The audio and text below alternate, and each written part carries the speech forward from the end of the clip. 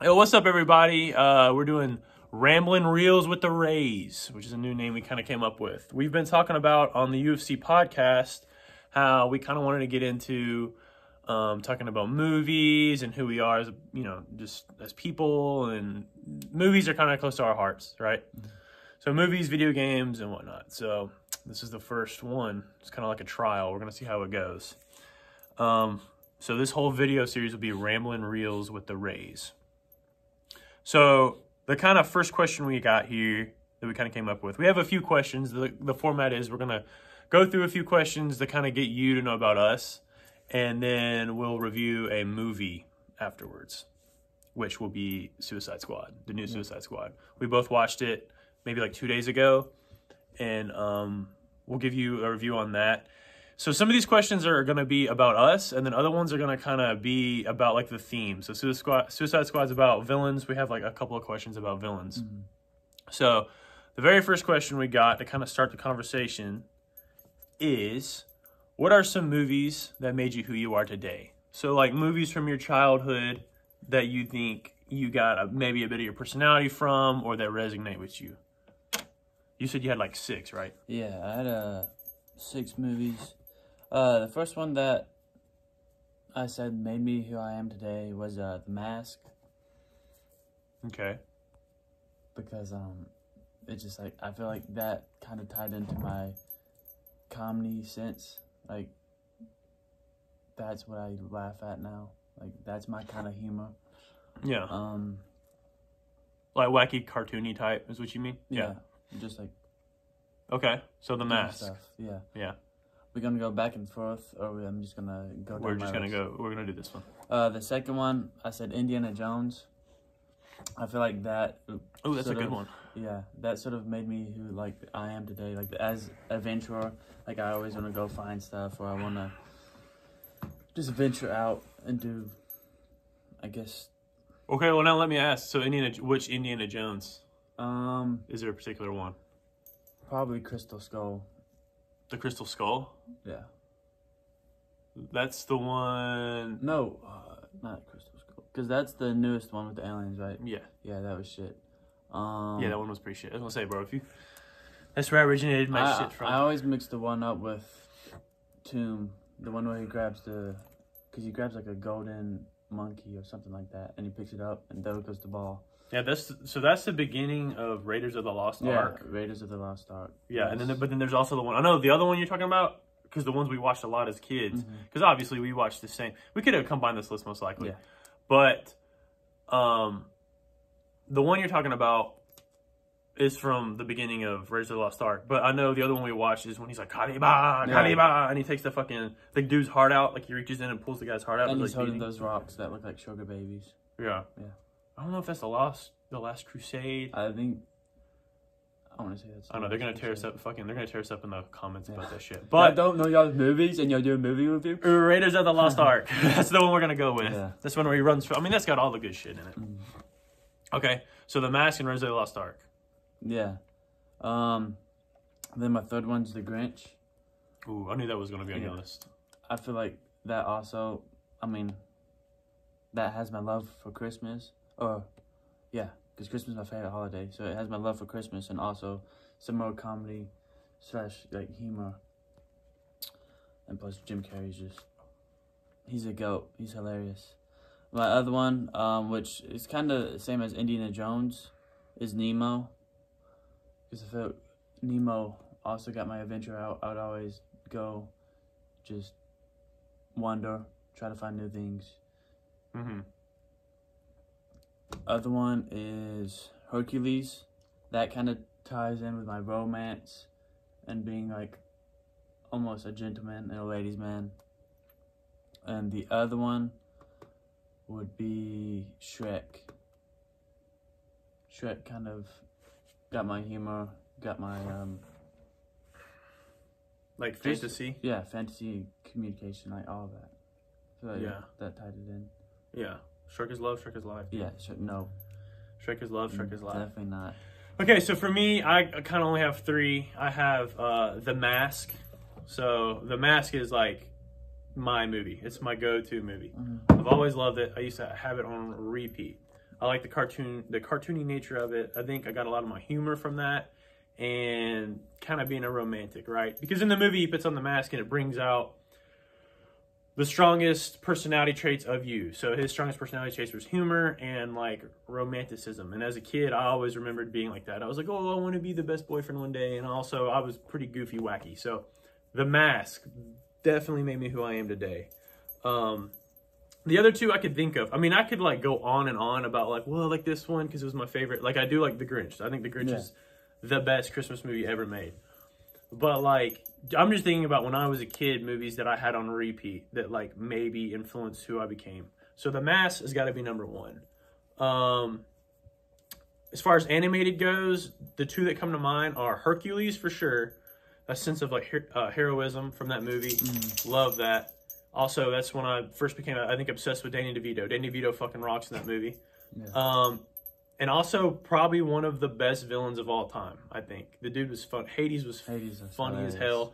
No pun intended on that. And then the third one was Tarzan. Tarzan, you can't list all the movies, man. No, I'm saying that's just a no, that's a good one. Yeah. It is. Because it's like, I don't know, he finds, it kind of preaches like finding family, even, obviously it's not his family, it's gorillas, but like everything is family. Exactly. I also had a huge sense of adventure. I love, like, we live in a pretty rural area. I love walking around in the woods and just exploring. And we watched a lot of movies as kids, but that was a movie that made me want to just like get out there and explore. And like, I guess my love for jungles. I've never even been in an actual jungle, but I was like, oh my god, I love the nature aspect of it all.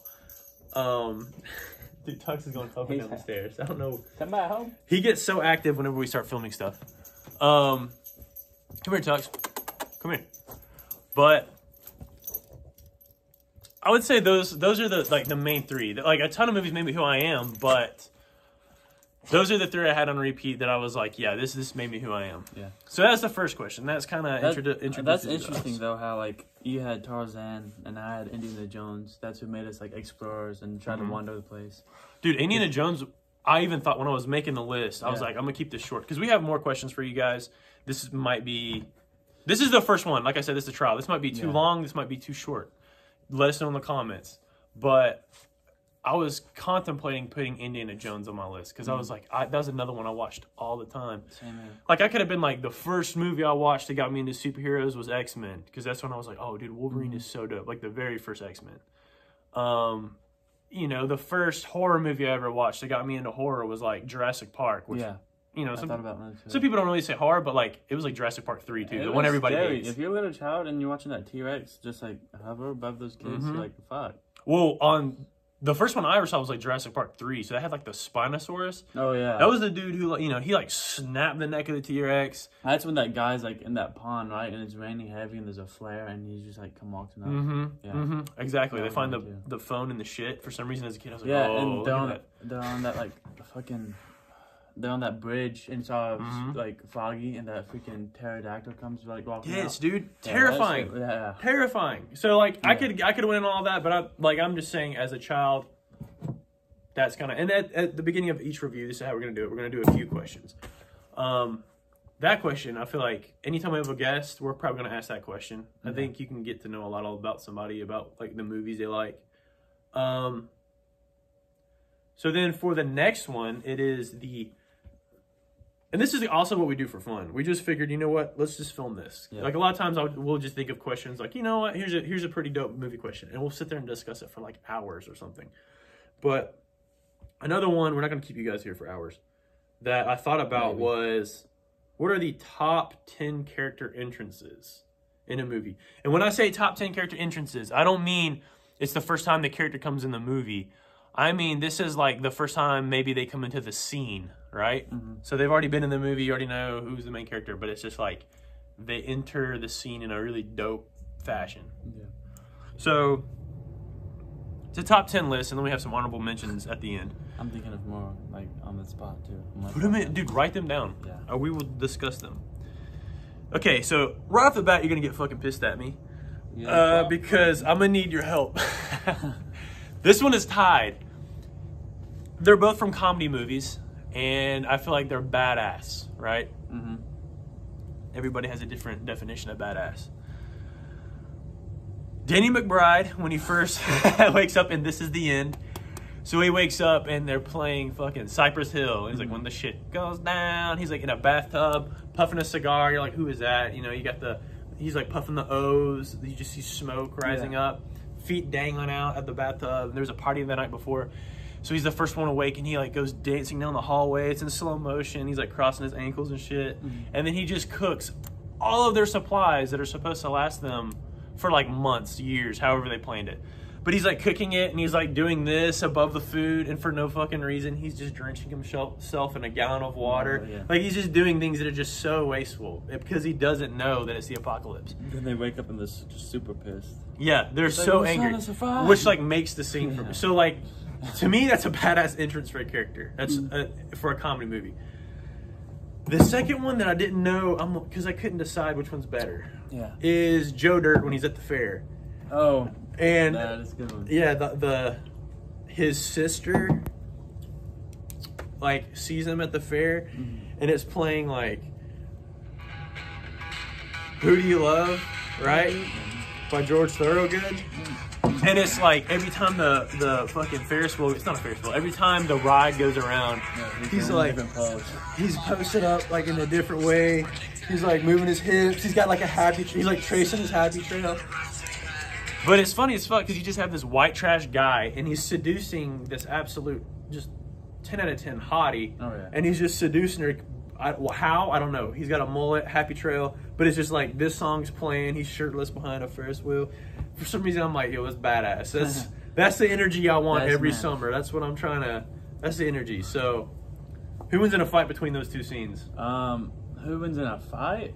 Danny McBride, easy. I'm not saying Joe Dirt in a fight. That scene, either way, this is the end is getting on there because I have that on my list. Oh, really? Yeah. Hell yeah. Fun then. I'll let you have this at the end. I'm gonna say Joe Dirt for my number 10. You're a Joe Dirt guy. I am a Joe Dirt guy. Yeah. I pride myself in that. White trash till the end. Okay, Joe Dirt number 10. Your number 10. Go. My number 10? Yes. And then we'll work our way up. This is the end. Is my number. This is the end. Number 10. Let's go. Do we need to further describe it? No. Just say why did you like it so much? Just because, like you said, it was like a badass scene. He really didn't care. He didn't even know what was going on. Like, he pees all over the seat, wipes it off with his boot, and he's like, okay. I forgot about that. Yeah. He pisses on the seat, just goes, slip. And just keeps walking. He's like dancing down the hallway, and he's like, yes. He's got like an imaginary audience the whole time. He just thinks he's the shit, and he's like, did this grateful act, and they wake up and they're like, fuck you, like, why'd you do this? He's like, guys, why? I made you breakfast. Yeah. And then eventually leaves. Yeah. Definitely a badass entrance. Then he makes Tatum his bitch at the end, and you're like, what just happened? So it ties into his whole character of just being a fucking jerk. Although he was trying to do a good deed. It was a jerk, but just a wasteful way to make food and just pouring water on himself. Just why? Yeah, I don't know. Okay. So, Joe Dirt, this is the end. My number 9. Also, this is in no particular order because these are all equally badass for me. It's just the list I got. Exactly. My number 9 is Hulk from The Incredible Hulk. The particular scene I'm talking about is when they have him trapped on a college campus, right? And I'm talking about the Edward Norton Hulk. And he eats the flash drive because he's trying to get like the data or whatever. And he gets stuck in like a corridor on this college campus. It's like a fucking bridge or whatever. And it's like there's glass. And they have him trapped and they start just like launching in smoke grenades. And he like, the thing about Edward Norton's Hulk I love the most, really any Bruce Banner, is like he doesn't want to be the Hulk. He really doesn't want that. So he's like trying to beg them like, please just leave me alone. I'm trying to get this. He's always running from them, but they like continually trying to capture him, make him turn. So they launch these, these smoke canisters in there. And then obviously it enrages him when he sees that his girl, which is like the daughter of the sergeant or whatever, is trying to get to him, and then like they're tackling her to stop her, which just pisses him off. You see his eyes turn green, you see his fist hit the ground, it starts to turn green, you see his shoe pop, right? And then it zooms out and it just shows like the corridor with the smoke filling. And then in slow motion, I think almost all of mine are gonna be kind of in slow motion. He just comes he just comes busting through the glass, right? Just roaring like a freaking, honestly, like King Kong. Yeah. Like he just comes roaring, slow motion, hands above head, and then just lands. and then just starts to just charge the military. But the whole sequence of him, like, one, transforming. I love it when characters like Wolfman, Dr. Jekyll, Mr. Hyde, anytime somebody's like, stop me before I kill again, and they start ripping their shit. Basically, if they have like a Nicolas Cage action. Yes. Yes. When they go Nicolas Cage, that's what I want. And he just comes fucking ripping through the glass. That's up there for me. So that's number 9. Yeah. Was that on your list, or what's your number 9? It's on my list, but it's not my number 9. Okay. My number 9 is Sherlock Holmes. Ooh. At the very beginning when he's in a fight. Yeah. Yes, that is good. That is good. That dude's ass. Yeah. That's my I'm gonna mention that later in like probably a future video. That's like my favorite fight scene of all time. Fist fight scene. It's so good. The slow mo fucking. Discombobulate. I remember after we watched that, me and one of my best friends, we watched that together, and then the whole like week following, we just kept discombobulate. We just slap each other's eardrums, which is totally not healthy. No, but... your hearing's gonna go out. Oh, it already started. It's already started.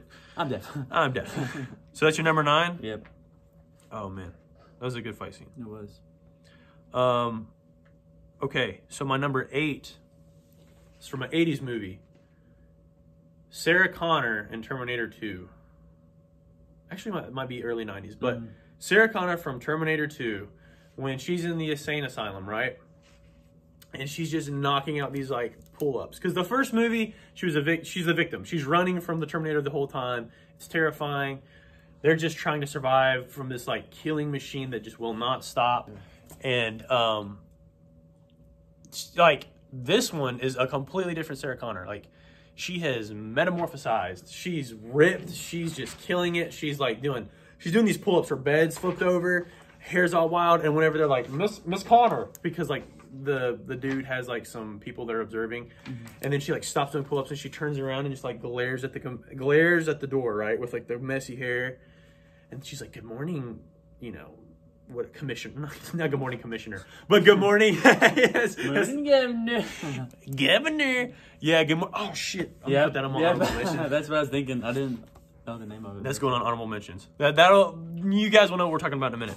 But that scene, Sarah Connor from Terminator 2. You go. Next. That was number 8, right? Yes. So you're number 8. My number 8 is Endgame, the ending, when like all the portals come open and they come flying through. I was like, okay. I had to fight the urge to put that on my list. See, I was like, should I mention it? But I was like, it's great. I have to. So it's my number 8. What part about it was the most badass though for you? Was it all the heroes coming, or when I think about the most badass part of the end of that movie, I think of when the hammer starts to move. That's the most badass part, but I think like entrance wise, all of them coming in, that was like a badass entrance. Like, I agree. That's when you got hyped up and you're like, oh, Thanos about to get his ass beat. Like, I'm trying to. What was the all right? Yeah, let me put it right. Whatever. Okay. So that was number 8. My number 7 is Darth Vader in Rogue One. Is that also on your list? Okay. We could just combine lists. Like if I already mentioned it, just be like, oh, just like we'll cross it out or whatever, and then we can talk about it. Okay. Again, guys, this is a trial.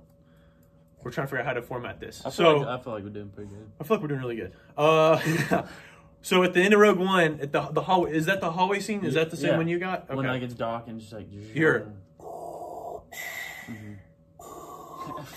And then like there's all these rebels, like maybe 20 in this hallway corridor, and then like you hear Darth Vader breathing. It's foggy, and then all of a sudden just the red lightsaber ignites, and it's just like, dude, you know, all 20 of those rebels just shit their pants. Like there's nothing they can do. Oh god. Yeah, that's what they did. Oh god. Oh, just please.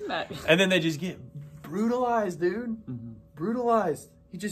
The one I think about is when he force picks up the guy, puts him on the ceiling, and just cuts him in half, and then he just keeps walking. Like, and it's just so easy for him.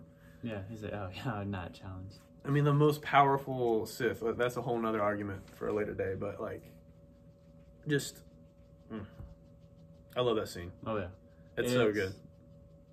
You get goosebumps when you watch it. I can't remember. Do they play like the Imperial the dun dun dun dun dun dun? I don't think they do, but that's the only thing that could have made that scene better. Honestly. But when it opens and it's quiet and you just hear him breathing.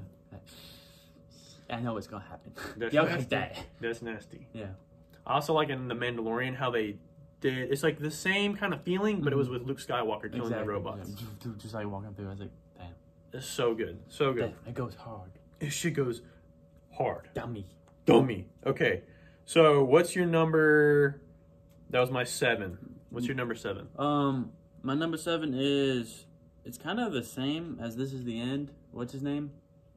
Danny McBride. Danny McBride again? Not Danny McBride, but it has the same vibes as that. It's Toy Story when Woody comes walking out the box and he's like doing all this. Oh yeah. AKA the gift that probably every guy uses on Tinder. Yeah. Whenever they first start a conversation. Hey. Toy Story. I never even thought about Toy Story. That's a pretty good one. Yeah. That's a bold pick.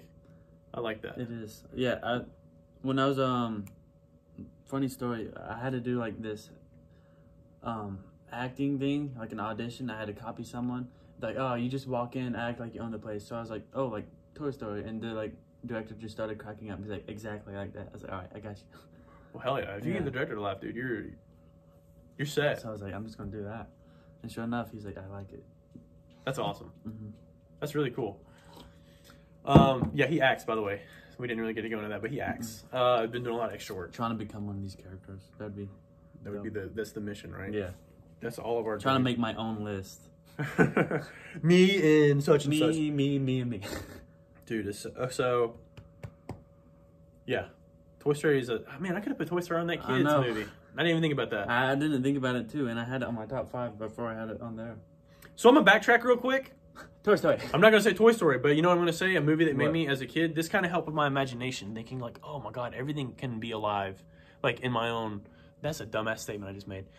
Not everything can be, but in my head, just being more adventurous and growing my imagination was Small Soldiers, which is like the adult version of Toy Story. Because I had a toy, I had Archer, and then my cousin had like the villain from Small Soldiers, like the army dude. Yeah. And we would set them up in the hallway, and then we would hide and wait for hours. And that helped our imagination because we're like, man, I wonder what they're doing. They could be fighting, and then we'd peek, and then obviously they didn't move.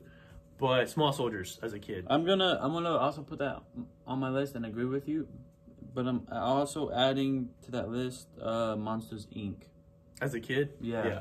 That was good. Because I feel like that gave you the imagination, like, oh. See, and like we're 5 years apart, so Monsters, Inc. probably hit you at an age where I was kind of older. I still love Monsters, Inc., but it was like, I don't think it made me who I am today. I just loved the movie. That's a good one. So Monsters, Inc. Okay. So that's both of our number 7s. My number 6 is The Jew Bear from Inglourious Bastards. I got that on my... You have that on your list too? That's on my honorable mentions because I just thought about it. Oh, it's your honorable mentions? All right, we'll take that off the honorable mentions. But that scene goes so hard. Yeah. Right?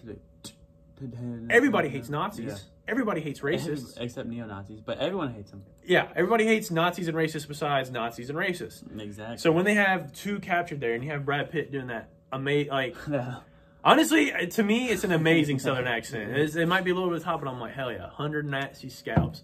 And he's like explaining, he's just like, he has these 2 Nazis and he's like interrogating them or whatever.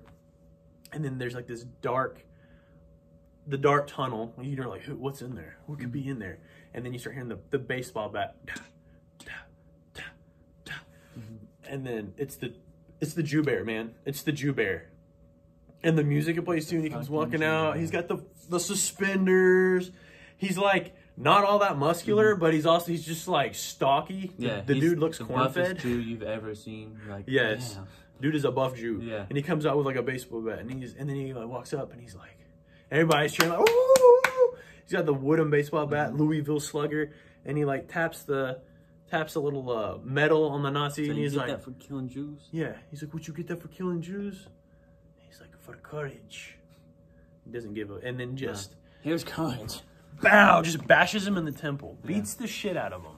That might be one of my favorite. I always say it's between that and Django for like my favorite Quentin Tarantino movies. Do you have that on your list too? I don't. That's on honorable mentions then. I do not, but that was my number 6. What's your number 6? My number 6 is Monsters, Inc. When they all come walking down the corridor. In slow motion? Yeah. That's a good one. It is. That is a good one. It's pretty badass. Then in the bloopers, they have that, and they're all like tripping and whatnot. I like how they do that too. Yeah. Like they just like they make bloopers, even though obviously it's animated. Mm-hmm. But like they make bloopers for like the kids at the end. That is a pretty badass. A lot of GIFs now they use that. Yeah. The slow mo. Slow mo walking down. They fall. Mm-hmm. Okay, so that's number 6. Yep. My number 5. We're only halfway through this list. Yeah. My number 5 is Oh, it's going well, but it's going well though. I thought we'd be over like an hour by now. Oh no. Time flies when you're having fun, man. That's right. This one is from the movie Lawless, with Tom Hardy, Shia LaBeouf, and then also the freaking dude from, I love the guy, I gotta know his name, I gotta learn his name, but the dude from Planet of the Apes, the newer Planet of the Apes. But the scene when, so the 3 of them are moonshiners, they're brothers, and these 2 police, these like southern police that like they've been paying off for a while because they're the moonshiners there, and then the law kind of worked with the criminals at the time. Well, this Chicago detective comes down, and then he changes it to where the police and the criminals aren't on good terms. Kind of how it should be, but still. The police show up, and they're like, yeah, like, you're going to have to start, you can't keep just being cops. Yeah. And I'm pretty sure this is after Shia LaBeouf's character gets the shit kicked out of him because he's the youngest brother. And Tom Hardy knows about it. Tom Hardy's kind of like the pack leader of the brothers. And there's a brother named Harold, right, who just stays drunk the entire movie. But I think he's the oldest. He, like, went and fought in World War II, is what they say in the movie. So the cops are trying to be, like, all, like, still friendly, but, yeah, we got a job to do. So then Tom Hardy's like, have you met my brother Harold? And then it just shows, the shot is, it's, like, being filmed from the floor's perspective almost, right? Like, it's a low shot. And it's like the back of this dude's feet. And like, you're like, where's this guy coming from? And the dude's just like speed walking. The guy's just like walking fast. Stopping. Yeah, and he's got boots on, like, and he's just walking. He's walking. And this is the whole time the cops and Tom Hardy are talking. And by the time he's like, have you met my brother Harold? Harold comes, just this tall-ass hillbilly redneck, kicks open this screen door that's behind Tom Hardy because there's like a bar behind him. Kicks open this screen door, jumps down jumps down like 2 steps, and then just fucking mollywop. Just don't shoot me. Cold. He's like, oh, what you going? He goes, oh, what, you going to shoot me? Which is exactly what the cop was thinking, which is hilarious. Yes. Yes, I'm going to shoot you. And then he just, Harold mollywops the freaking, the cop. Just floors him. And just starts beating the shit out of 2 cops. And then he gets like the gas, there's a gas pump. He starts pumping the gas in the cop's mouth. But the whole scene of him like stomping through the bar, and you're like, who is this? And then Tom Hardy's like, have you met my brother Harold? Flying through and just knocks the cop out. That's up there for me. Mm-hmm. Fucking love that scene. Such a good scene. That is a great scene. That was my number 6. What is your number 6? That was actually my number 5. That's my number 5. My 5 is not as badass as that, but It's not as badass as that. The Grinch. The Grinch. Yeah. Which there's multiple entrances, so I can't really pick one. Mm-hmm. The one where he's like in the parade, where they're like, oh, he's not going to come down from the mountain. Then he comes flying and he hits a banner and then keeps bouncing. Yes. That was pretty badass. And then his face goes in the chicks. Yeah. And also, yeah. Might have been my... That was an early boner for me. That was a great boner for me. I do remember that. I was like, whoa. That, and when those kids are like climbing... Oh my God. Kids climbing the mountain. That's in the second one. And you talking about the fake monster comes out? And the third one, when he's just walking through town and he like burps in that guy's face and he like falls over. He's wearing the fake mask and everything. And the fucking mailroom scene as well. I like the mailroom scene. He's up in the corner. Yeah. He's like just throwing mail. He's like blackmail, jury duty. And he flings them all. Yeah. Then the dog like sneezes. He's like Gesundheit. He's like, that's gotta be all of them. Can't see no more. But what's your favorite out of all that? What's my favorite? It's I can tell you right now. Probably when he throws the mail. Okay, I agree. I was gonna say you cannot say the one in the mountain because I remember Jacob was very young when the movie came out, and that terrified him. Where the dog, there's like a fake. The Grinch uses like this fake animatronic head to scare away people. It scared the shit out of Jacob. So he would go stand in the hallway with his back turned, and I'd have to stand in front of the TV and watch it. And when it was over, I'd call him and he'd come back in because he would watch The Grinch, Jim Carrey's The Grinch in July, like every single day. Like we watched it every day. But that scene every time scared the crap out of you. I like the mailroom scene too. I think that one might be the... Yeah. just like stop the show. He hands the kid the saw, like, Yeah. all right, chop, now, run, like, run fast. Like, he's giving, it's so funny. Okay, number 5 for Jacob is The Grinch. The Grinch. My number 4, again, this is kind of a cheat, because it's not just one character, is the Uruk-hai in Lord of the Rings. Ooh. So anytime they show up for a battle, right, they're like a larger version of the orc. They're fucking huge, yeah. They have this badass battle music where it's like, ba-da-da, bum, bum, bum, and then the drums go. And then there's just like hundreds of thousands of just these like snarling beasts that are like, they make the sounds of like a lion roaring whenever they just like, just standing around. Like they sound like these monsters, and they're just these huge jack fucking orcs. And there's just hundreds of thousands, and you know, whatever they're coming across, they're just killing and eating. Like they're after a man flesh, you know? That to me is a badass entrance. I literally work out to that music. Yeah. Like it's on my playlist, so. That's my number 4. What's your number 4? My number 4 is, 1 second. Oh, dang. I've switched them up. I'm gonna say my number 4 is, I had the Incredible Hulk on there, but I'm gonna go back because it hasn't been mentioned. Darth Maul. Yeah, it's my number 1. Yeah, when he removes the cloak.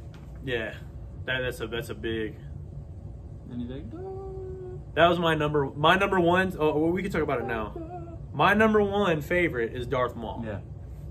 Since you brought it up, though, that's since you brought it up, since you had to fucking bring it up. You're really my number 1.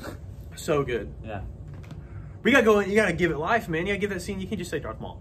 You got Qui-Gon Jinn and Obi-Wan and all these people. Obi-Wan. These badass freaking just Jedis. Yeah. And Apprentice and like the Master. The Master just walking in, and everyone's just like, all right, scram. Well, Like, they round the corner. They're in the hangar. They round the corner, and it's just closed, right? And he's just sitting there. And then it just opens, and behind is just this one single cloaked figure. And the reason it's so badass is the whole movie, you don't really see much from Darth Maul. Mm-hmm. Like, you know he's a Sith that's in training under the Emperor. Yeah. You know he's in training. You know he's Sith. They thought all Sith were wiped out. You've seen him fight Qui-Gon a little bit. That's when they figure out, oh, there's Sith around. But like you haven't seen a lot. So they round the corner, and like this hangar door just opens, and he's just waiting there. Yeah, playing that opera music. And he's just got the hood on. I want this. I'm gonna get this tattooed on me one day. I have to. And he just slowly takes the hood off and just looks up. And he's got these eyes of just like pure hatred and I guess you could say evil, but like red and yellow eyes. He's got the horns. Best character entrance ever. I might as well not even talk about these other ones because it's the best. I'm done. Yeah, he's got the face tattoos and all this shit. And he just slowly takes away the hood. And then what you were saying about everybody screaming. Yeah. They're just, we're done. Yeah, everybody's like, okay, we don't want to be part of this. And then Qui-Gon and Obi-Wan are just like, well, and they take the robe off and they like get ready to fight. I'm gonna go. Darth Maul takes out the Yes, double. I mean, the most badass character entrance ever. There's a lot. You could say whatever you want about that movie, but he's one of the most badass Siths. I have a story. You know what? I might as well mention it now. Should I mention it now, or should I just save that story for? I'd mention it. So, quick funny story. This also kind of ties into who I am today. Passionate and a fucking nerd. When I was 4 years old, that movie came out, 1999, A Phantom's Menace. My grandma picked me up from kindergarten to go see that movie in theaters. For some reason, as a 4-year-old, I don't know what normal 4-year-old does this, I was obsessed with Darth Maul. Absolutely obsessed with Darth Maul. Before I even saw the movie, they had all this fan gear and toys and shirts come out for him. I had it all. I had the shoes. I had like a sippy cup with his head on it. I had, you know, shirts and clothes and toys. Love the guy. So I went there with my grandma, and he was the only reason I was watching. I love Star Wars, but he was the main reason I was watching the movie because I'm like, this is going to be the dude, right?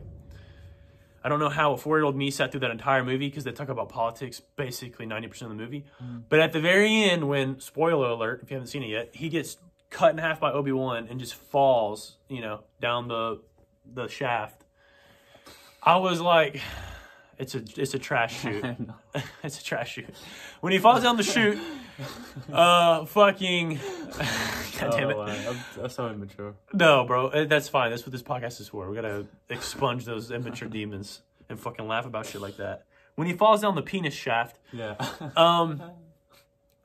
I was so enraged at the age of 4. I don't even really remember this. My grandma has to tell me this all the time. I'm like, did I really do that? I stood up in the middle of the theater. I do remember we sat in the front right of the theater. That's all I really remember. Mm-hmm. She said I stood up, turned around, walked out of the theater by myself onto the road. Like I was just going to walk home. And my grandma ran after me. She's like, where are you going? And I was like, it's over. The movie's done. Like, I'm like, I don't want to watch the rest of it. They killed Darth Maul. They killed the guy. They killed the guy I was here for. It's over. It's fucking over, yeah. So that kind of made, like, that's how passionate I am about Star Wars. But Darth Maul, that's how much I love Darth Maul, too. He's my go-to dude. I always thought he was so cool, but... Okay, so we kind of shared that one with Darth Maul. How many do you have left on your list? Because I have 3. All right, go ahead with one. Because I have 2 left on my list that aren't honorable mentions. Then I have a bunch of honorable mentions. The honorable mentions we're just going to crank through. So 3 you already said, though. What? That was Darth Vader. Darth Vader, okay. Yeah. So that one's good. So then we'll go ahead and do our last 2. This one I love because it's a mix of humor and also badassery. Yeah. Jack Sparrow on Pirates of the Caribbean. I forgot about Specifically, it's a whole sequence. Specifically, when he's like flying and whatnot. No. It's when he comes sailing in and they have pirates hanging, right? And they're like, pirates aren't wanted or thieves aren't wanted, and he gives like a salute, but it's like a fucking gentlemanly. It's real like loosey goosey like. I'm still gonna come in and steal shit. I'm a pirate. Like he doesn't care. So that's how he pays respects. But the most badass scene about that is the very next time you see him, which is like the very next scene, his ship is just fucking sinking. He comes in on like just like that one little circular part that's at the top of the ship. The entire ship is just like when you meet him, he has a bucket and he's just like emptying it out, right? He just comes in and like sticks one foot out and walks onto the dock as his ship just sinks. And then the guy that's supposed to dock the ships are like, is just befuddled. I don't even know if that's a word, but I made it. Just befuddled. And Captain Jack just gives him like 3 golden coins. And he's like, oh, just to park it. And that like sets up, that's the first time you see Jack Sparrow. That sets up who Jack Sparrow is, where he's kind of like, loosey-goosey, he's funny, he's badass, he's like this pirate, like he's got power to him, but at the same time, he's like just hanging by like a thread on everything he does. Like he barely makes it onto the dock because the ship is sinking. That to me is, that's up there with number 1 with Darth Maul. Yeah. It's funny and it's badass at the same time. I would say if I had a favorite scene from Pirates of the Caribbean, it'd be when he's like getting so close to getting caught, but he keeps getting out of it. Like, he's on that rope, he's, like, flying around, then he cuts something and goes down. And they keep, like, reaching out to grab him or whatever. And that's what I love. He's, like, narrowly escaping death. That's what I love about Captain Jack. And the whole time, he's just, like, drunk or just looking for a rum. He's a very strong character. He's on my, like, top 10 character list for sure. We need to rewatch those movies. Yeah, I haven't seen it in so long. I was going to watch them yesterday, but we'll talk about that later. Okay. So, yeah, that's Captain Jack. Now... That was your number 2? That was my number 2. My number 2, maybe one of the most iconic scenes, Shrek. When he kicks open the outdoor house. Somebody once told me. Like with Smash Mouth just gets all that crap. Yeah. Smash Mouth makes that scene too. They do. So good. That's actually a good one. I didn't even think about that. Yeah, it's a great one. Is it like he kicks open the door to... It's not his house either. It's an outhouse. He's literally in his swamp. Yeah. Hell yeah. That's a good one. Yeah, it is. That's a good mention, dude. Okay. So that was my number 1 was Darth Maul, but the one I haven't mentioned on my list yet, which is also just a piece of cinematic, just masterpiece. Chef's kiss. Heath Ledger's Joker on The Dark Knight. The introduction. Oh, yes. The bank robbery scene where you have all these clowns robbing a bank and it's going well, but then like each clown kills the other clown. So like you have one guy that's drilling into the bank vault. That's his job. When he's done, okay, shoots that guy. You have one dude who like has the costumes, gives the costumes, okay, thanks. Shoots that guy, he's done. So they're just taking each other out. They're tying loose ends.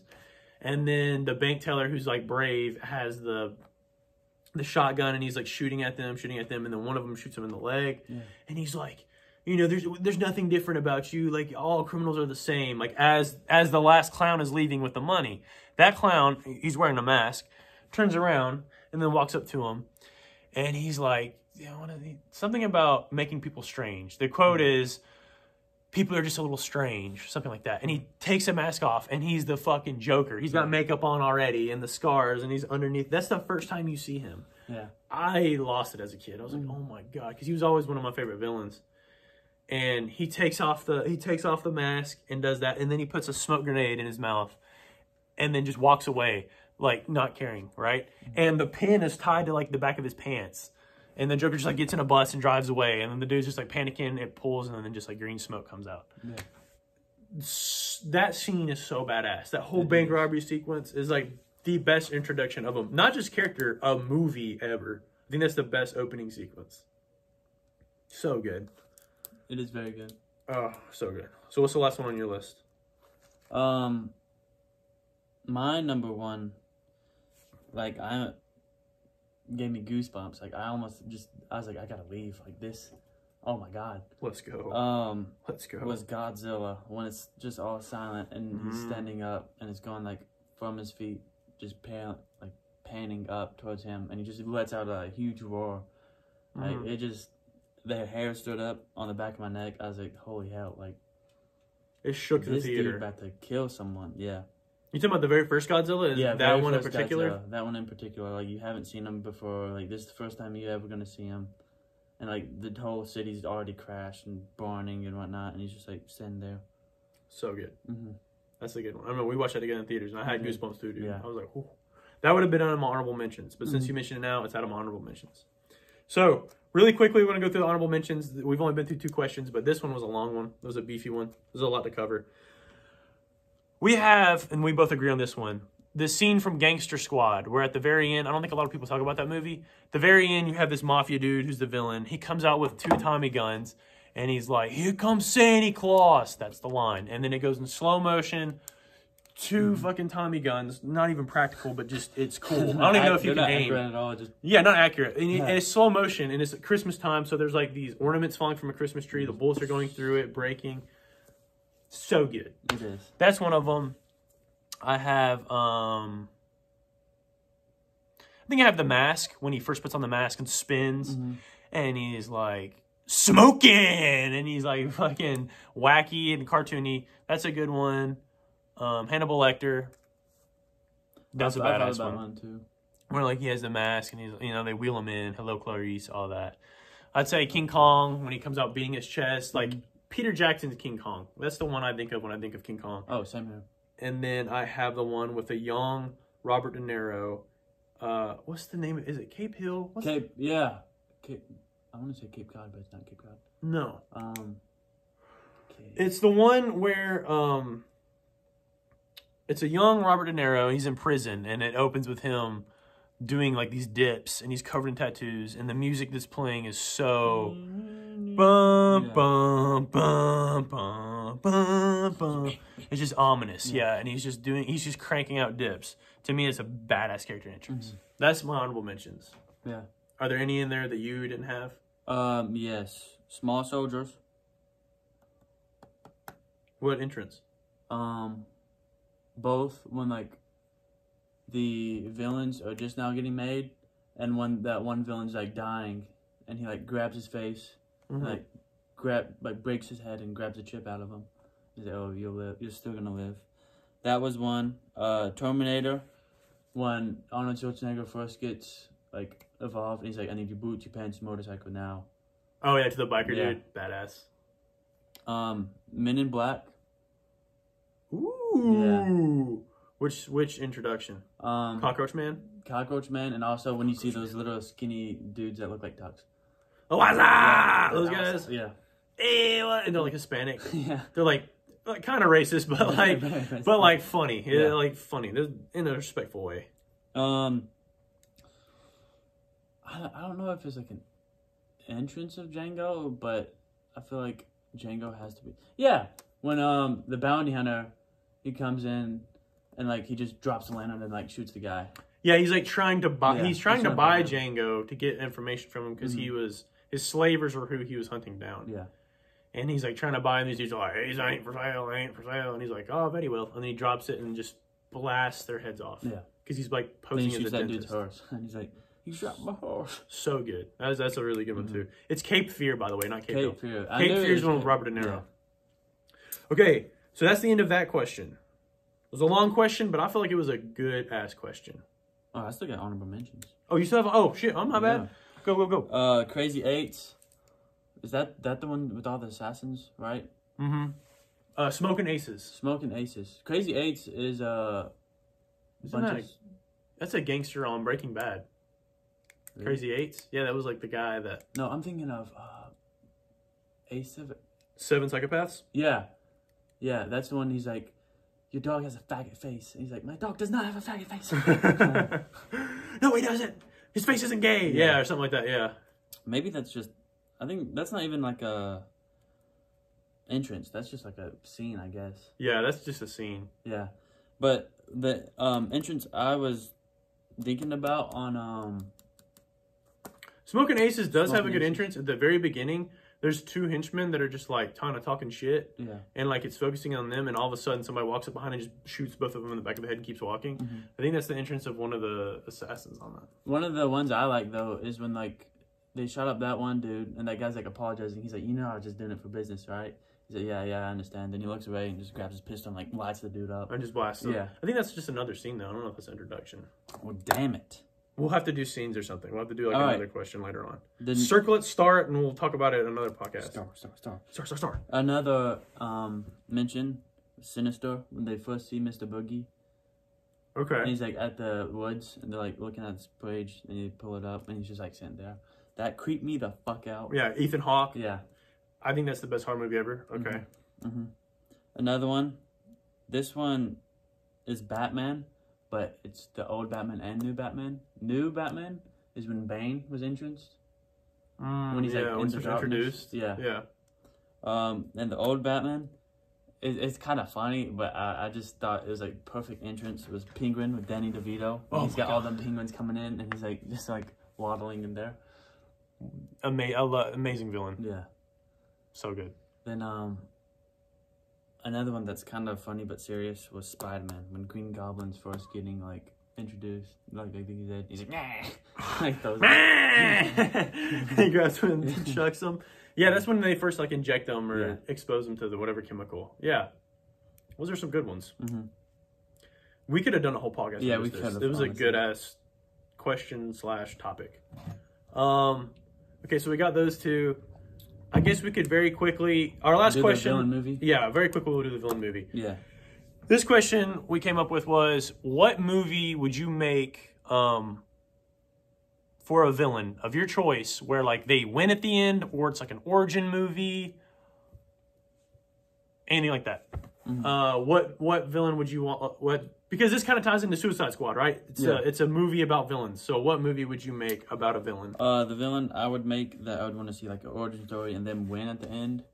Would be Small Soldiers. Small Soldiers. Mm-hmm. Which villain? Well, you saw how they were made. Yeah, but I would like them to win at the end and like I guess you could say grow, like get more of. Oh shit! Soldiers. Like what would they have done if they were successful? Yeah, it's interesting. Honestly, I think what they would do, they would like install that chip in like every piece of technology they could, and things would just be on autopilot. The machines are taking over, man. Because I always liked like don't get me wrong, I did like the good heroes like Archer and all them, but I was like the toy soldiers because I grew up playing with those, so I was like, those are badass. I want them to win. Mm-hmm. Like those are so cool. And I just wanted to see more of those tiny soldiers and like more variety of them. That would be cool. Yeah. Yeah, like a variety. Like who else could they like different characters and stuff? Mm-hmm. I like that, different character models. Yeah. That's a good one. For mine, I feel like this is a cheap answer though. I feel like this is so cheap. One, I always want to see the Joker win. Yeah. I thought about maybe doing Sabretooth because I like Sabretooth because I like Wolverine. Sabretooth would be pretty good too. They don't really have a movie or anything about it. They don't. The most they had was X-Men Origins, which was god awful, terrible. Yeah. Like the beginning war sequence, which was really good, but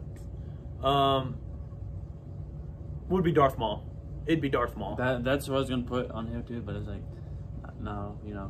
I'm not like a big fan like you. I mean, I'd like to see it, but I seem like I'd like to see, I wouldn't mind seeing his origin movie because he has whole stories about how he was taken from his family, how he trained, how, he was a badass killer. And there's even a book I have where like he goes to prison and he has to stay undercover, so he can't use a lightsaber, he can't use the Force. He has to just use his horns and like his wits and his fists, like he has to hide that there's Sith from the Jedi. That'd be cool. And then also, like, I wanted to see him win. Mm-hmm. Seeing him win, because he could have. That's I guess what was so tragic about his story. Sometimes I'm always not always. Sometimes I'm rooting on the villain to win because I love the villain. I think a good villain makes a good movie. Yeah. Him winning would have been interesting. I think he would have became so powerful he could have killed the Emperor. I really do. He took out Qui-Gon Jinn, who was supposed to be like one of the best. Like they say he was up there with Mace Windu as far as fighting capabilities, and he took him out kind of with ease while he was fighting two people, right? I mean, yeah, because I'd like to see Mace Windu and Darth Maul. That'd be a fun fight. Oh, that I'd like to see him fight other villains like General Grievous. If General Grievous was around at the time, Count Dooku. I'd like to see him fight all these dudes. Granted, in my head, I think I make him a little bit more powerful than what he is, but I think it's because like you never saw his top potential. You just saw him at the beginning. That was only like a few interactions. That was like maybe, I don't want to lie here, because he killed a Jedi before. He killed a Jedi while he was training. But that was like the first time he got to test himself against a master. He's killed Jedis, but he didn't kill one. He never fought one like at that level, and he just fucked him up. Like backwards stabbed his ass. Liam Neeson's out of the picture, dude. Yeah. And he could have killed Obi-Wan, but he was toying with him, and then Obi-Wan jumped and sliced his ass in half. So that was our villain movies we'd like to make. Let's see, 51 minutes. So we were kind of aiming for this to be around an hour and 15. I think we're making good time. Me too. We're going to transition from the questions. I forgot all about that, yeah. The movie review? Yep. I'm telling you, I told you we could have made a whole one about questions. The questions are more fun than the movie review. Honestly, they are. But we got to give the people what they need. So, we're going to do maybe a similar model like what we're doing now later on. Maybe we'll just do podcasts of nothing but questions. Maybe we'll do podcasts of nothing but reviews. Maybe we'll combine it like we're going to do today. The best thing you can do for us is write in the comments what do you want to see? What you prefer. Yeah. Do you want an hour and 15 long podcast of us rambling about like just the questions that we come up with in our heads? Because we come up with some pretty wacky shit. Yeah. Or do you like the reviews of like recent movies, or not even recent movies, old movies that like we like, y'all like? And I'm thinking about what we're gonna do is we'll put in the description like this is where the review starts. So if you don't want to listen to our questions, you could just go to the review, look at the review. Or if you don't want to listen to the review, you could just skip it on the last 10 minutes. But either way, here's the review. James Gunn's Suicide Squad. There we go, James Gunn, Suicide Squad. Let's go. His new Suicide Squad movie that was we watched it on HBO Max. It was his take on it. I don't know if it's supposed to be like a sequel. They had Harley Quinn in there, so it's almost like a sequel, but it's almost like a remake. Yeah. Honestly, DC, you got to figure your shit out. You do. Your movies be confusing me. Very, very briefly, the first Suicide Squad DC came out with. I was pumped for it because the trailer had really good music in it. Very good music. And then the movie was donkey balls. Yeah. The movie was just straight donkey balls. Not the good kind of ass either. Just bad. I mean, the movie was asshole. Yeah. It was so bad. Straight stinky asshole. If I was to give a legit review of the Suicide Squad that DC came out with, 2 out of 10? Yeah. Yeah, I'd say like a 3, a solid 3. I think I said 4 out of 10 before, but now I'm trying to justify why I'd even give it that high. Like a 3 out of 10. The only thing I liked about the movie was the soundtrack and the fact I liked how like introducing the characters in like a montage type way. Yeah, and they're all in the JSL, like all that. Like, that was cool, but then the film was so choppy. Yeah.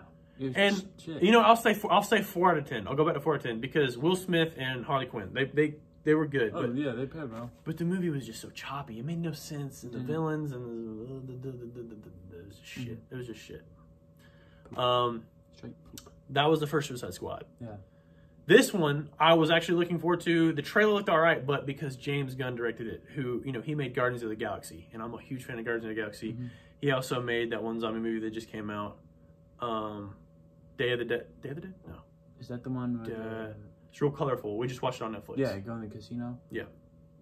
Might be Day of the Dead. I think it's Day of the Dead. I don't know. But that was good. That was a good one. That was. So I'm a fan of his work. I think he's got smooth transitions. Very smooth transitions. Yeah. The vibes in his movie. I hate that I just said that, but like yes, he's got good vibe. There are vibes in his movies. Yeah. When you watch it, there's a feeling to it. It's like Quentin Tarantino. He has his own feel that he puts in movies. He does. James Gunn's got the same. Good comedy elements, all that. So we were excited to see it. We watched it. And so I guess we could break it down. We could talk about the plot and the story. Yeah. Right? I mean, first of all, like, what did you rate it out of 10? You would do that first? Because usually people do that at the very end. You go over everything and then... We're not everybody else. We could go first. It doesn't matter. Nah, save it for end. Okay, we'll save it for the end. The plot and story. How did you feel about the plot? Like the actual storyline of what's going on. What are they doing? I mean, it was all right. The plot and storyline I thought was okay. Yeah. It was nothing different. I wasn't too, like, about the main villain, I wasn't too, like, I was, like, clueless. I was like, who, why? Yeah, who is that? Why? Yeah. And it's just like, a rescue mission. We got to rescue Harley Quinn. That part was funny. Yeah. Because she already had escaped. I guess we're doing a spoiler review. I mean, it's in the trailer though. Yeah. Do you want to do a spoiler review or no spoiler review? I feel like spoiler review. We're gonna have spoilers. We're gonna have spoilers. Watch it at your own discretion. Yes. You already know. The plot, the actual synopsis of what they're doing, I think was kind of. That's not where the magic was, which I think is a cool concept though. The plot didn't have to be that strong because of the way James Gunn filmed the characters and the way he shot the scenes. I think that's what made the movie, not the plot. The plot was just kind of like a tool for the characters to kind of flourish in. Yeah. So plot, whatever, right? They're just trying to save. They got to go get some information. They can't know about the information. They get the information, and turns out they weren't supposed to get the information. They were supposed to just destroy it. But Rick Flag, which is the leader of this entourage, a soldier, he decides, no, this needs to be out to the public. Yeah. People need to see this. Because the U.S. government is kind of like experimenting on people. So it turns out the U.S. government is actually the villain of the movie. So deep, dark, and edgy. I like it.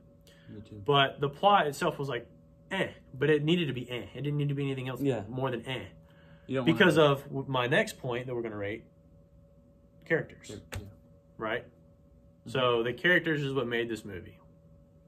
You had Squad A, you had Squad B. First squad is like, I can't even, Javelin, Weasel, Dismemberment?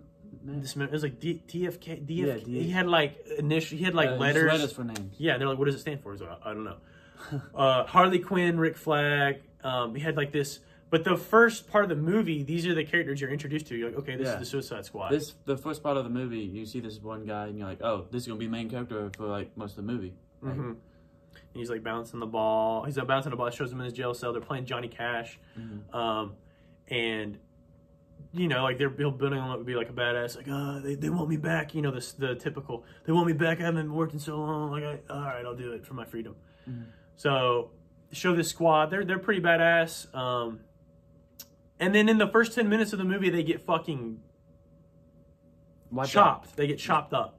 They get killed. Yeah. Which I think that is what makes the movie. That sets the pace. That sets the tone.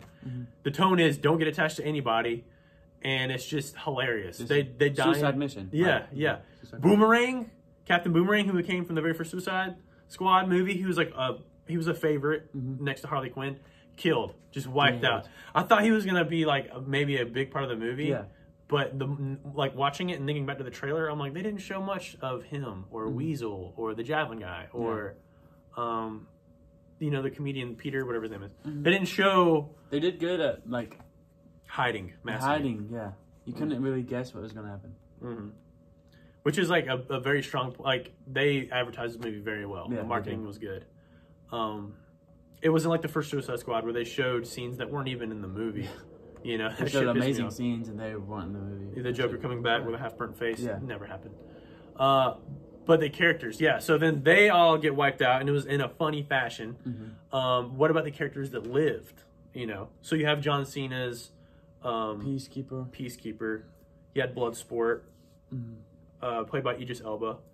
You had Rick Flag and Harley Quinn. They survive. They survive from the beginning. Oh, yeah. So like they rejoin. They have King Shark, Polka Dot Man. I feel like they did the rat lady. I feel like they did good with the characters, honestly. I did too. Like even the character development, like they didn't go in depth, but I feel like you didn't really need to. Like you already knew what they were doing, and I feel like if you did go in depth, it would take away from the actual story that exactly. they put.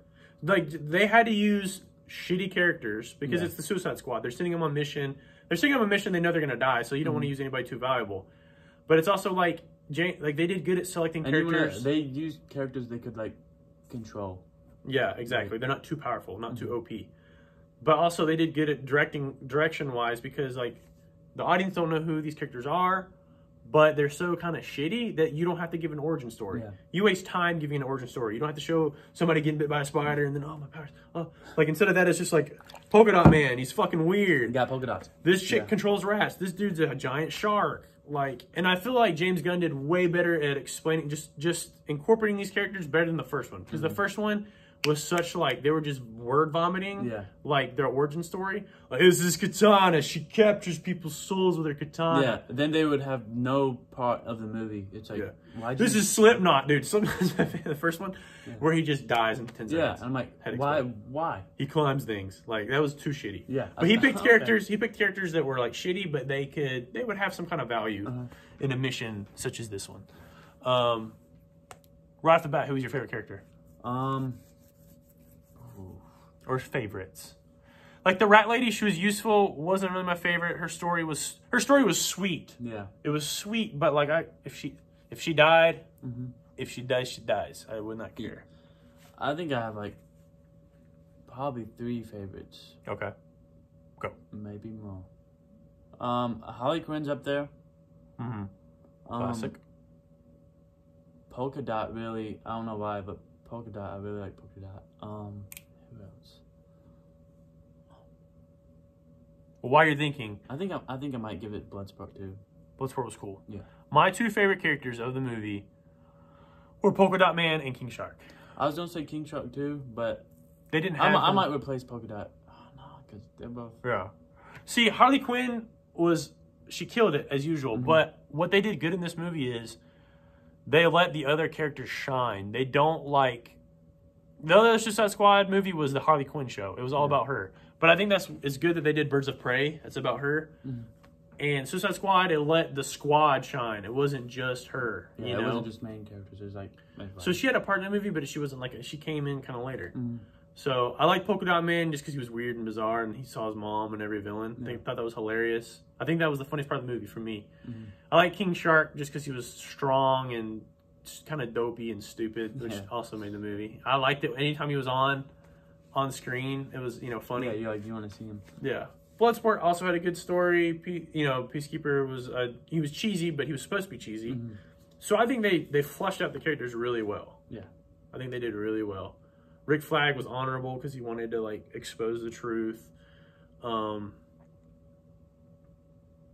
yeah, I think that's good. My only complaint about the characters, and this is me being picky, is like, and that's how Suicide Squad's supposed to be. You're not supposed to care if they die. But as far as their relationship goes, it was very fast paced. So it's like, I personally didn't feel like they were really that connected with each other. The most you get is when they're dancing at the bar and like they're all kind of partying. That was the best part as far as them bonding.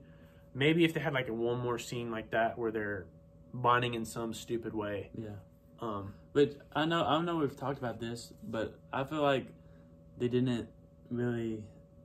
I feel like a bond would be cool, but I feel like they didn't really want them to have a bond. Yeah. Like it's the people that were holding them, because like if they get bond, then they work together. They get stronger. Yeah, exactly. So and that's a good point. That's a good point. I feel like it's just like, up and coming mission. We need people. All right, send these random people up to do this. Like No, and I think that's like a very good point. I don't know. I think it was just like, that's just my personal preference. A Bond would be cool though. I would have liked to see that. Yeah. Which I'll get more into why I came to the score I came to, like whenever I give the score later on, like why I deducted. So the music and the score. Let me just go ahead and say, I love the Pixies, the band. I like a lot of their music because it's just weird, and I like weird music. And Johnny Cash. Yes. I love Johnny Cash. I'm a huge Johnny Cash fan. I'm not even that big of a country fan. I just like Johnny Cash for what he stood for, his sound, his music. Both were featured in this movie, and oh my God, it was so good. Just outstanding. That killed it. The sound. So those two songs for me kind of made the soundtrack. Like, yeah, really. And they didn't use anything else besides like those two songs. They opened with Folsom Prison Blues, Johnny Cash, which I think set the pace really well. And then they played the song "Hey" by Pixies, which I've never heard that in a movie. Me neither. I've always listened to it, and I'm like, am I the only one who knows this song? I don't hear a lot of people talking about. I guess it's an older song. It's kind of like, I don't know, selfish of me to think, oh, am I the only one who've heard this song? Obviously, people have heard it, and Pixies is a pretty big band. I've just never seen it featured in anything. It's not a song people talk about or they play at parties, but like, the scene where they play that and they come walking out all together and they show it in the trailer with like, it's real, like it's raining, but like it's also, there's light outside. I thought it was so cool. It was. So cool. So music score, did you like it? I liked it. Oh, yes. I think it killed. I did. Again, only complaint, and this is just me being picky. Like, whenever I complain, whenever I do these reviews, I'm also kind of like, this is kind of what I would do. Or maybe I should just make that a section later. I'll do that later. But, okay, cinematography, James Gunn, I think, killed it. He did. Killed it. The colors, bright, vibrant colors. It's dark when it needs to be dark, but there's still color behind it. Deaths and everything are fleshed out nice and well. They're dramatic, but they're also, they're humorous and bloody. But my favorite part about James Gunn is, like, the way he does his transitions. Like, he'll spell out now or present day with like the leaves on the beach that they're walking, like he'll spell it out there, or he'll use the environment like in the scene as things are going on to tell the story. And I think that's so just like, I'm a huge fan of James Gunn. Top notch. Like, yeah, very great transitioning without like trying to be too obvious. Exactly. I think he killed it with that. Okay, so real quick, I guess, before we give our scores, is there anything you would change about the movie? Because I think that's I guess I'm kind of unfair with my reviews because I'm like, well, I'm taking away this because he could have done this instead of this. That's kind of how reviews work.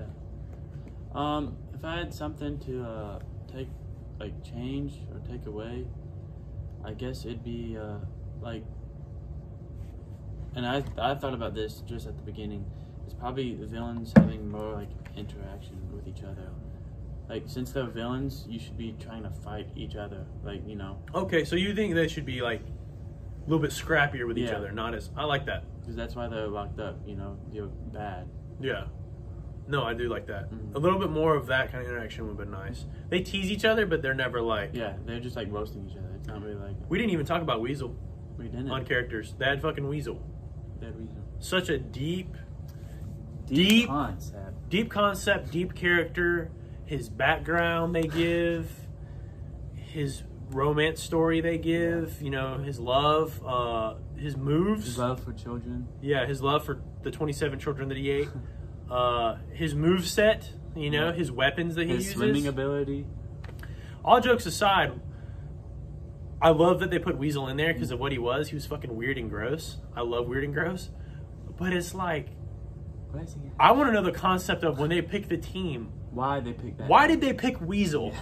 Everybody else, I'd be like, I mean, even the hand guy is dumb as fuck. But maybe they could like sneak with maybe he could go like get keys off of somebody and bring it back. Why Weasel? They didn't give him a gun. Just get rid of him. Like, this guy's so weird. We need to We gotta kill this motherfucker. Yeah. Which he was the only ones that did not die. Yeah, he was one of the few that didn't die. I'm like, how? You think at the beginning of the movie he's the first one to die because he can't swim and they just throw his ass. They're like, "Did we check if he could swim?" He's like, and just drowns. Doesn't talk. He just goes. Kind of sounds like our deaf aunt, if I'm being honest. Which sounds bad, but it's true. It sounds bad, but I mean, there are family members, so That's what he's like. He like no communication skills, can't communicate, no superpowers, literally just a giant fucking gross weasel. Yeah, just a fur ball, a hairball that a cat threw up. That's exactly. Yeah. But yeah, I love that character. I thought it was hilarious. Hilarious. I was looking forward to see what they were going to do with him. I was telling Jacob they're going to kill him right off the bat. And I was wrong because they didn't kill him. He survived. But he had no place in the, like, he didn't play a part in the movie, which I loved. Yeah. So, yeah, anything you would change. So, you would change the interactions, right? That they would fight more. Yeah. I like that. I like that concept. I would also like if they showed they showed a little bit. I like seeing them in the prison. I like seeing, I think that's just a badass way to introduce the characters and stuff. I want to see them in the prison, maybe fighting in the prison. And even if you do a thing where, like, you show other characters, like, you could have shown Killer Croc, a good Killer Croc, without having him in the story. You could have had the camera painting from different cells showing Clayface, him. Because they showed Calendar Man, but I was like, no one knows Calendar Man. Yeah, they didn't. At least I don't. Yeah, I they guess didn't if you do read the anything with comics, him too. They could have had a funny part where he's just keeping track of all the dates in his cell and like etching in stuff like that. Like different fights would have been cool between the group. The most they had was King Shark trying to eat the rat lady, and then they're like, stop, and they just kept shooting him. And then after that, they were friends. Okay, friends. That's something I would change. I think they could have used. I love the music. I love Johnny Cash's Folsom Prison Blues, and I loved Hey.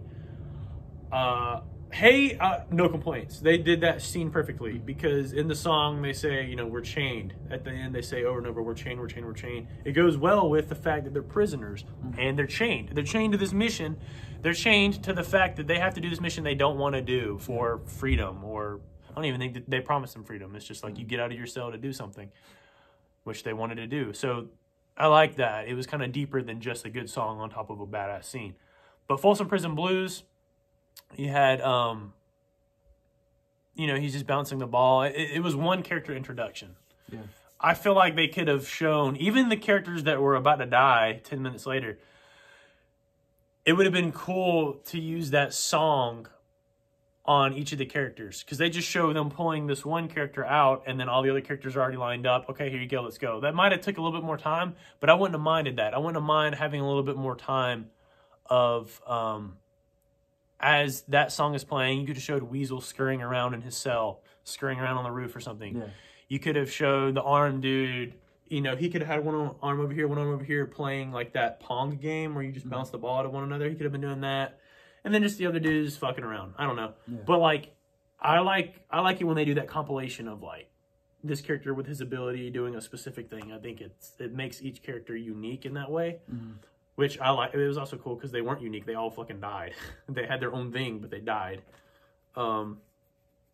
That's why... these are just the things I kind of took away. This is why I came to my final score. Or was there anything else you would have changed from the movie? Yeah, I just thought of one thing. Who's that comedian who got shot in the face? Peter something. I don't know. Yeah. Keep going on about him while I figure out his name. I feel like they should have went a little bit more in depth how he ratted them out. Because he's just like, oh, I ratted you all out. But it's like, when did you have time to do that? Like, how? Like, I didn't know if he was a villain. Pete Davidson. Yeah. I didn't know if Pete Davidson was like a villain or if he was locked up previously or if he was a guard. Yeah. I didn't know, like, how he ratted them out. Like, and it's hard to, like, review this movie. It's hard to do that. I understand, but at the same time, like... It's hard to review this movie because, like, it's also, that was done intentionally. Yeah. Where they're like... It's almost they like keep you guessing. Like, yeah, it's also, and it's like, what does it matter? They're like, what does it matter if you know how he ratted it out? He's dead now. Like, that's why I like Suicide Squad. Is like, what does it matter? This guy's ability. He just got fucking blown up. You know, or they show a little bit of his ability. Oh, cool, and then dead. Like, you can't get attached to anybody. I kind of like those movies because it's unpredictable. Yeah. Right now, we're going through like a thing in superhero movies of like, it's just so repetitive. It's getting kind of dry. The well is getting dry where it's like, okay. You know Ant-Man's going to live at the end. You know this guy's going to live at the end. That's why... So it was a good refreshment. Like, it's good. It's refreshing. Okay. You don't know who's going to live, who's going to die. You know? The deaths, which we've already gave some spoilers. I don't think I want to spoil who's going to die. We spoiled some people who died, but people of the main squad who die, those came unexpected. I thought some of those people were going to live. Oh, same here. You know? Some of our favorite characters, you know, like... I'm like, I don't know if they're gonna live. Like you at the edge of the seat, like, man, I'm rooting on them to live. But overall, I gave the movie an 8.5. 8.5 out of 10. Yeah. Which to me, I think is that's very good. It's very good. That's upper echelon. And I just took away because I wish they used the song more. I wish the character introduction was more. I kind of wish they were more bonded, but I think James Gunn made it the way he made it for a reason. Mm-hmm. I'm just saying, for me personally, 8.5. That's why I kind of took away some. What about you? I'll probably give it I was gonna say 9, but I did take away like a few things, but probably like 8.7, almost 8.7. Yeah, a little higher than 8.5, not quite a 9. Mm-hmm. Definitely, like at the lowest you can go on this movie is an 8. I think I saw somebody give it like a 7 out of 10, and I'm like, no, man, this movie's too. It's definitely above average. It's a fun movie. You got to grade it as a fun movie, what it is, you know. I do feel like, and I was like, I didn't say, but 8.5. I feel like the comedy aspect, they could have done a little bit more funnier things with each. I feel like they could show like a funnier way how Polka Dot excreted his polka dots. Like, because like you mentioned, you said, oh, was he masturbating in the woods? I was like, oh, that'd be hilarious. Like, yeah, that'd be a fucking funny way for him to get rid of his polka dots. I thought he was jacking off in the woods, and I think honestly, they imply it like he is. I don't think he is though. I think he's just shooting him out. Yeah, I thought he was just vomiting. But he says like, oh, I do it twice a day, and like I don't know. I think of like Matthew McConaughey like twice a day, like whatever he says in Wolf of Wall Street. That's kind of what I thought. I'm like, oh, twice a day, like he's got to jerk off twice a day, or else he explodes. But yeah, I think they could, you know, and like King Shark, I feel like they could have had a little bit more with him. And then final thing, and then this is done because we've already gone an hour and 16. I feel like I've had a lot of fun though. I cannot wait for future movie podcasts because we can be ourselves. We can be loosey goosey. We're not talking about just UFC stats. But since I just thought about this. Since I said, for me personally, the villain is what makes a movie good. Yeah. That's what makes a movie interesting. I feel like that would have given a solid 9 out of 10 if he had a great villain. Yeah. Now, the villain was goofy. Yeah. It was a giant starfish with an eye. The concept of it controlling everybody and stuff. Like, look, at the end of the day, all these superhero movies, all the villain has always been like a laser beam that shoots from the sky is going to end the world. Yeah. That's been, you know, that was the first Suicide Squad. That was, there's always like a laser beam and, oh, we got to stop it. I'd like to see more smaller scale villains, just like smaller scale shit, but like big enough to where you need a team to attack them. Like a smaller scale villain, but it's super powerful. Like like oh, I don't think anything of this, but then like destroys the whole world, and you're like, well, fuck. My example would be like Daredevil. The reason Daredevil on Netflix works so well is because you have like Kingpin, you have Bullseye, you have like these lower level villains that are so badass and they're so powerful at their one specific thing. But it's not like if they win, the entire world's over. It's like, yo, the villain wins sometimes. I think it was a silly villain. I think it was a cool concept as far as the starfish with an eye. The colors were cool. It sprayed other versions of itself outside of its armpit. Yeah, the armpit was gross. So I think that was cool that you got to see each. I like the villain. I just, if I was to rate the villain out of 10, I would give it like maybe a 5 or a 6, which is like fair. Yeah. I feel like they could have done better with it, but I think it was cool to have a giant villain in the way that they did because you had that cool shot with Harley Quinn diving through the eye. You had the rats eating it, which is disgusting. Yeah, you had Polka Dot like getting its leg. Exactly, like melting its leg. You had, it was cool because you got to see all the teammates. You got to see the squad like team up to defeat this. Yeah, all working on the same villain at the same time. So that was dope. The villain was like a 5 or a 6. Could have been cooler, but I think it served its purpose. So that's why I gave it an 8.5. That's why you give it an 8.7. Yeah. But let us know in the comments if there's a movie y'all would like us to review. I think for future reference, we're also going to review video games because there's been some interesting betas that came out. And the questions, we could have rambled on about the questions. Yeah, look, at the end of the day, it's called Ramblin Reels with the Rays. We're the Rays. We fucking ramble, we run our mouths, and we love reels. We love movies. So I think a big part of this is going to be like these stupid questions. Because also, you know the questions. You heard the questions. I want to hear y'all's answers. I want to hear y'all's top 10 entrances of a character into a movie or what you thought.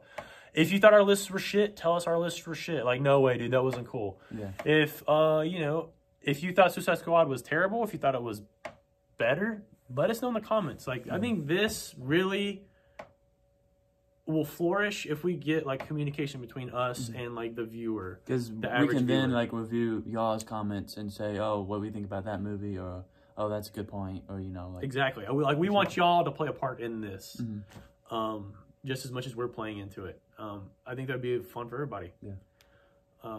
But that's it for this one. This is kind of our introduction one. I think it went well. I think it went well. I hope y'all think it went well. And the editing, again, this is the first one, so the editing might be a little if there is any editing at all. That's something we're going to have to play around with. But this is something that we kind of want to do just for the fun of it. Just our own opinions about something that we like, something we're passionate about. I mean, I won't shut the fuck up about it. So, like, I love watching movies and talking about movies and nerdy shit. So, that's it. That's all we have for this one. Thank you guys for tuning in for Ramblin Reels with the Rays. I'm Caleb. I'm Jacob. And we're out. Peace. Sayonara.